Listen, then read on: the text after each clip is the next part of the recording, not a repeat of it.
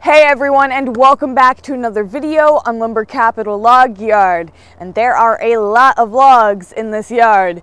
So today we just got in a new load that we have to get scaled, and so I'm just going to kind of be just walking you through the process here of what we do when a load of logs comes in. So let's go ahead and get into this video.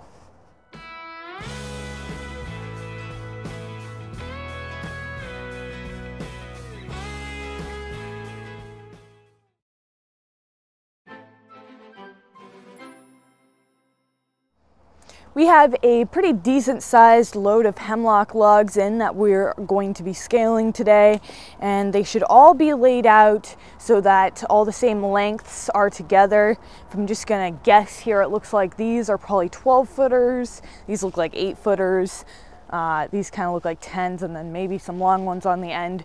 But when the log truck comes in, he is supposed to lay them all down so that the lengths are all together.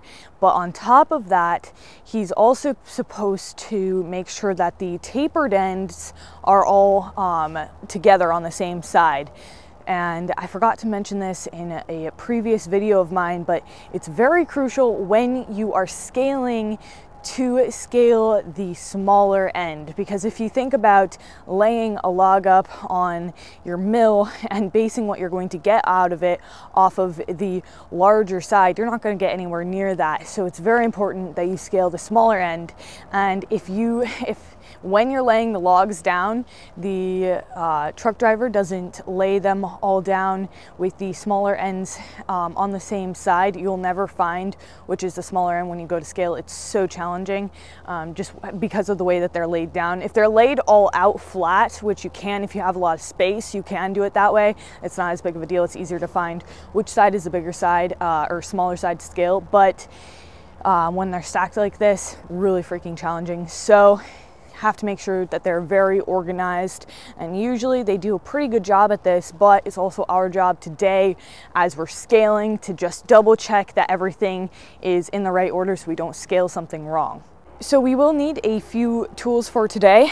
Our scale stick, of course. We use Scribner, as I've already mentioned in previous videos. You want to use whatever scale stick the other people in your area are using, because depending, the numbers will be a little different, and you don't want anybody to think there's foul play going on or you purposely cheated them out of their money or anything like that. So you want to use the same scale stick as everyone around you, and other loggers are certainly using. So in our area, everyone uses the Scribner scale stick, so that's the one that we're going to be using for today.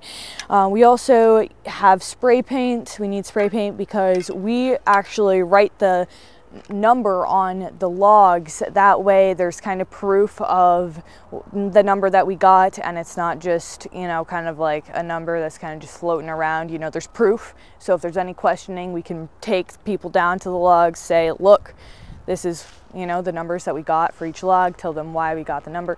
We have a scale stick here. That way everything is just clear and concise for everyone. I also have a tape measure with me today because we're going to be double checking all the lengths of these logs. We don't want to get the wrong length on accident, because there is a big difference in the board footage number depending on the length. And we're also going to be writing it down because we have to add all of it up at the end here. So let's go ahead and get to it here. We're going to, well, I'll start off by measuring these logs here. You can tell that they're all the same length because they're laid out pretty nicely. And this tape measure is special too because it actually pokes into the log a little bit. And this is indeed a 12 footer, so we can go ahead and start scaling these 12-foot logs. So I'm going to find my 12 on the scaling stick. There it is. We're just going to hook it on, and looks like it has about 160 board feet in it. Right there you can see you always want to measure to the inside of the bark. Another thing that we want to watch for is any defects in the log. This is actually a beautiful log. It does not appear to have any shake, but I am going to check the other end for any defects here. And the other side is beautiful, so I'm not taking anything off for this log. It's nice and straight, so it has 160. Now we're on to this log, but you can see here, this one does actually have a little bit of shake.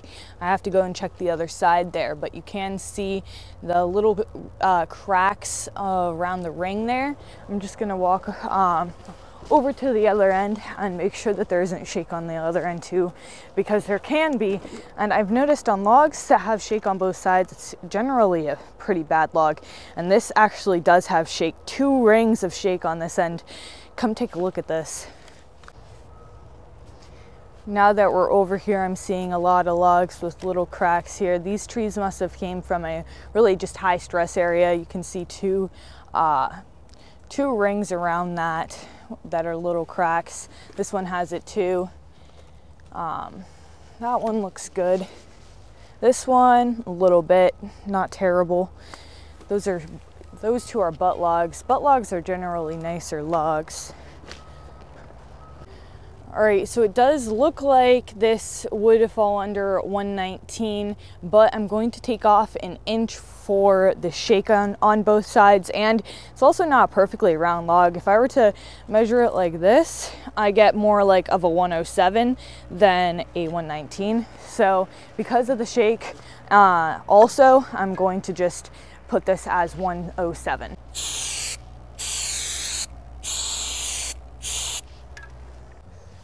This one comes to 180, and you know, if she ain't 180, she ain't a lady. At least that's always what my brother used to say.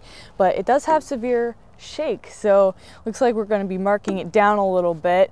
It's actually really bad shake, and if you remember from the other end, this log had shake on both ends, so we're taking her down. She ain't 180, okay? She's pushing 160 more like it.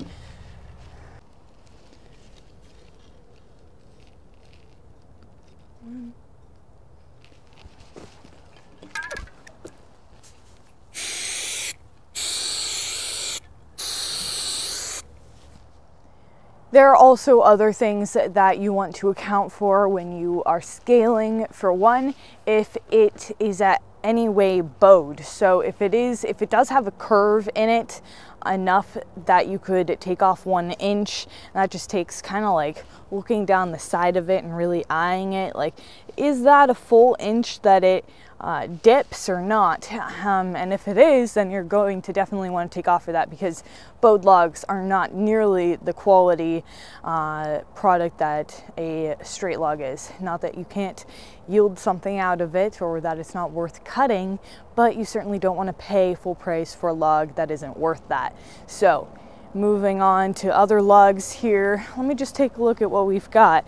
I mean, that one looks like a pine log. These are all pine right here, so it looks like this is the end of this load, and you can see a little bit more shake right there.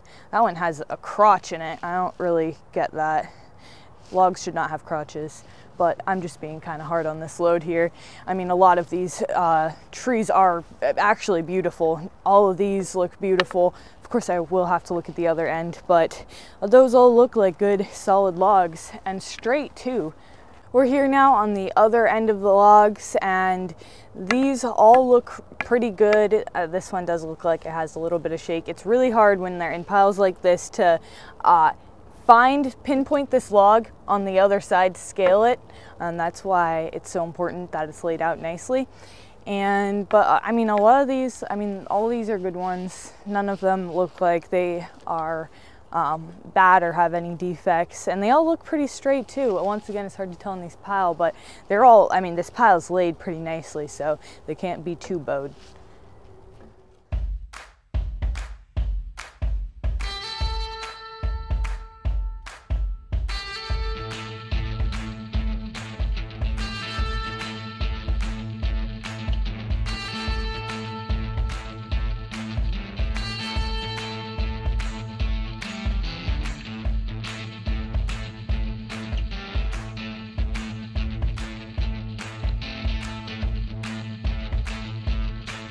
We've pretty much got it all scaled except for this last log right here, the one with the crotch in it. And you can't cut dimensional lumber out of a log like this. That's just not a good log for what we do. So we have a few options, but I think what we're going to do is we're just going to actually scale this like it was an 8-foot log instead of a 10. And then what we'll do is we'll cut 2 feet off of it. And that should be enough to get the crotch out of it. Because the other end is just fine. It's a perfectly great log, except it is only 10 feet long and it has a crotch in it, and we don't really inventory anything under 10 foot. So this is a little bit of a disappointment log for us, but we can still make some use out of 8-foot logs. So what I'm going to do is I'm going to scale it as though it was an 8-foot log. That way we're not paying for the crotch that we cannot cut lumber out of. So if I do it like this, it's 106. If I do it the long ways, it's more like 152. So I'm going to do the in-between measurement, which would be like 120, I think what I'll do it at, and that's for an 8-foot.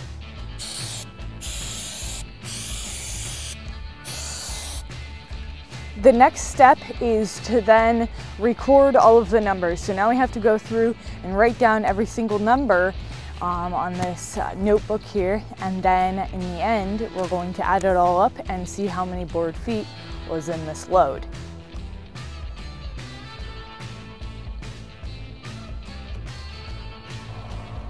Now that I have all of the numbers down, I can go and add it up, and that will find the total board footage in this load, and then we can multiply it by how much we pay per board foot for the hemlock.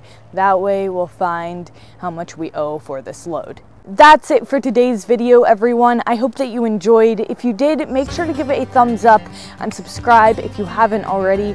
But other than that, I'll see you back here next time.